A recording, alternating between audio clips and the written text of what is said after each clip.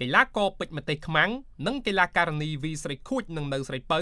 បាននឹងកំពុងតែប្រឹងប្រែងវឹកហាត់យ៉ាងសកម្មត្រៀមសម្រាប់ប្រកួតប្រជែងយកមេដាយនៅកីឡាស៊ីហ្គេមលើកទី30នៅប្រទេសហ្វីលីពីនកីឡាករកីឡាការិនីទាំង3នាក់សុទ្ធតែជាអ្នកមានសមត្ថភាពទើបត្រូវសហព័ន្ធកីឡាប្រដាល់សកលកម្ពុជាបញ្ជូនទៅវឹកហាត់នៅប្រទេសជប៉ុនរយៈពេល3ខែដោយនៅទីនោះពួកគេទទួលបានការវឹកហាត់ពីសំណាក់គ្រូជំនាញខាងប្រដាល់សកលនិងមានសម្ភារៈគ្រប់គ្រាន់សម្រាប់ជំនួយដល់ការវឹកហាត់កីឡាករកីឡាការិនីទាំង3មានអារម្មណ៍សប្បាយរីករាយយ៉ាងខ្លាំងដែលមានឱកាសបានទៅវឹកហាត់នៅប្រទេសជឿនលឿនមួយនេះក្នុងទ្វីបអាស៊ីហើយពួកគេរំពឹងថាការវឹកហាត់រយៈពេល3ខែនេះនឹងជួយបង្កើនសមត្ថភាពរបស់ខ្លួនឲ្យឈានទៅមុខថែមមួយកម្រិតទៀតដើម្បីធានាដល់ការប្រជែងយកមេដាយមាសជូនជាតិនៅព្រឹត្តិការណ៍កីឡាស៊ីហ្គេមនាពេលដ៏ខ្លីខាងមុខនេះយ៉ាងណាមិញ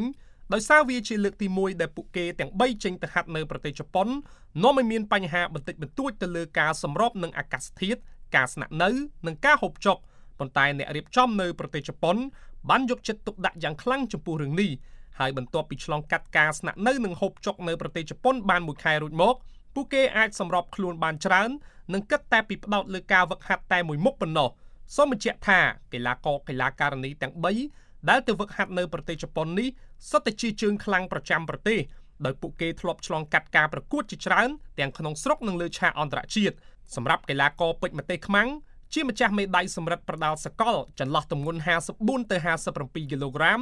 កាលពីព្រឹត្តិការណ៍កីឡាស៊ីហ្គេមលើកទី29នៅប្រទេសម៉ាឡេស៊ីចំណែកឯកីឡាការិនីនៅស្រីពៅនិងវីស្រីខួចក៏ធ្លាប់សាងស្នាដៃជាច្រើនដែរដោយពួកនាងទាំងពីរសុទ្ធតែធ្លាប់ចេញទៅប្រកួតនៅសង្វៀន One Championship ថែមទាំងទទួលជ័យជំនះនៅទីនោះទៀតផង